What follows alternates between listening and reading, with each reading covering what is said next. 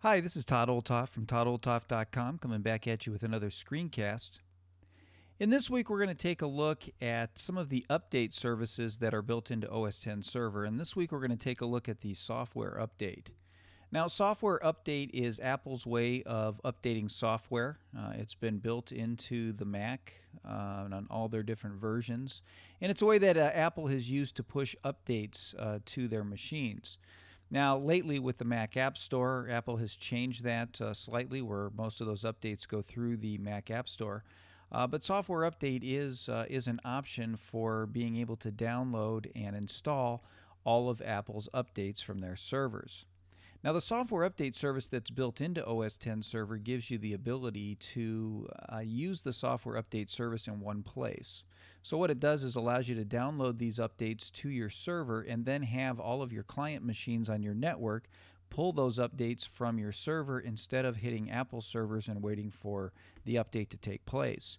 Now, the advantage of this is that first off, it saves bandwidth, especially if you've got a lot of computers on your network. If they're all individually downloading the same updates, they're taking up bandwidth. But secondly, it also speeds up the process because a lot of times downloading updates from Apple servers takes a long time. So if you've got them downloaded in one place, it will speed up the delivery of those updates and your machines will be updated a lot quicker. So the server gives you the ability to kind of decide how you want to do that and how you want to set that up. We're going to talk in another screencast, another option, and that's Apple's caching service. But this week we're just going to do software update. So this is the service here on the screen. You can see we've got just two tabs. We've got settings and updates. We'll show you what updates looks like in a minute, but this is where all your updates will be listed. And over here are our basic settings. Like every one of our services, we've got the status here, which obviously is offline because the service is off. And then I've got two modes. I've got an automatic mode and a manual mode.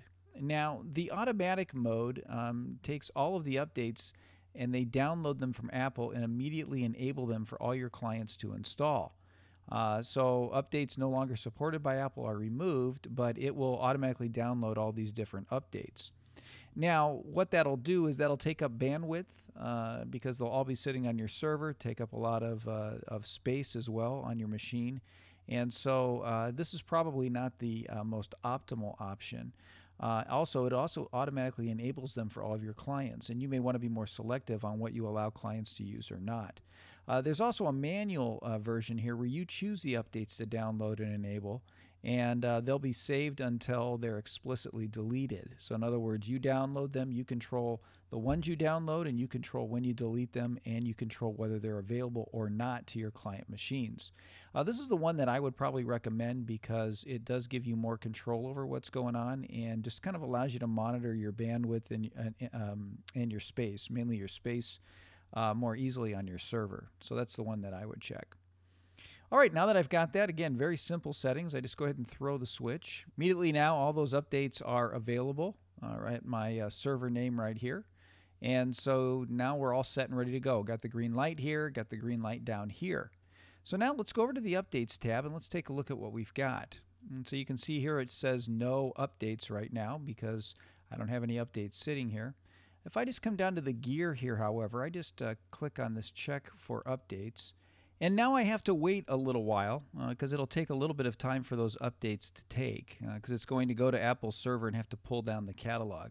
So I'm going to let it do that, and then I'll come back and show you what it looks like once those updates have been downloaded. Okay, here we are back on the updates page, and as you can see, it's downloaded all of these updates for me here. And you can see that I've got a whole list of things here with different updates, voices, you can see with printers.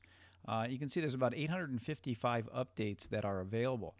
Now, I can sort these however I'd like. I can sort them by name, so I can kind of do them alphabetically by name one way or the other. I could do them by version if I wanted to have all the versions sorted that way. I could do it by date, which is probably one of the better ways to do it. You can see I can go from most current, and you can see the most current update was a Chinese word list update. But you can see all the different things here, photo content stuff, printers, there's an Capitan update right there. And you can see over here it gives you all the different sizes of these updates. And so you can see, if I even sorted by size, some of these updates can be quite big, quite large in there. So you probably don't want to download all of them, and that's why you can selectively choose the ones that you want to download. So for instance, I could come over here to this little line here where it says available, and you can see I can download it or I can download and enable. So downloading it means I'm just downloading the update to my server. Download and enable means that I'm going to download the update and enable it to make it available to my users on my network, and that's how that works. I could also check this automatically download new updates button here, and so any new update that comes in after today's date will just automatically be downloaded, and I wouldn't have to wait to do that. It would just do it on its own. So it's up to you if you want to set that. Again, if I come down here to the gear icon, let me just select one of these for instance. You can see I can download and enable down here, or I can actually view the update. And let me just click on that for a minute, because what it does is gives me more information about the particular update, whether it's available or not. And then over here I can download and enable right from the screen. But it just gives me a little bit more information on that particular update. I'm just going to cancel here. So that gives you a good kind of walkthrough of this screen. If you want to get an idea for where these are stored, let me just pull up Finder here so I can show you. And you can see right here, it gives you an idea of where these are stored. It's on my server, server hard drive, library, server, and then software update here, and then in the data file, and you can see it's stored right in here. And so that's where all my different updates will be stored, just in case you wanted to know where they were at on your server. Let me just pop that down. Okay, now that we've understood the software update service, there's a couple of things that you need to do. You'll notice even as we've been sitting here, the updates have grown. You see 995 because it's still doing some downloading of some of those updates as well, and it might take a little bit of time to get the catalog. But let me just show you a couple of other things that you need to do.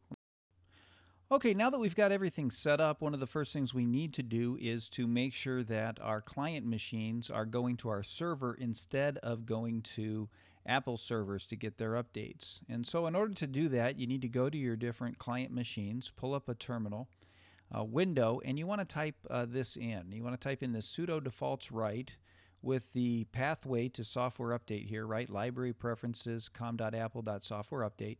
And then you're going to type this in, catalog URL with this URL with port 8088, which is what it uses for software update, and then index.sucatalog. And right in here is where you would put your server's host name. And you can see my host name is right in there right now. And you would run that command, and then that would set up that particular machine to look to the server for its updates instead of looking to Apple. Now, if for some reason you don't want to use that port, just wanted to show you one more thing here. Quickly as well, you can also set this up with Profile Manager, and I'm going to talk about Profile Manager later, but there is a way to set that up to have your machines automatically set to look for the server for their software updates. So just wanted to let you know that was coming. But if you wanted to change the port, I thought I'd show you that as well. Let me just pop this down. If you wanted to change the port, you'd come in and type this in, sudo with the string here that takes you into the server admin portion of the server app. And then you would type in settings, software update, port to use, and then put whatever port you wanted to use there. I just put 80 there for my purposes, but you could change the port if you wanted to do that as well, and that's how you'd make that work. So that gives you an idea of how software update works. Like I said, it's one of the services that Apple has available. I am going to show you the caching service as well, and then you can decide which is better. But hopefully that helps you get started with this service. So that's all I have for this week. I'll be back at you next week with another screencast to help you learn how to do more things with your Mac. If you're interested in help in setting up your own server, feel free to contact me at todd@toddolthoff.com.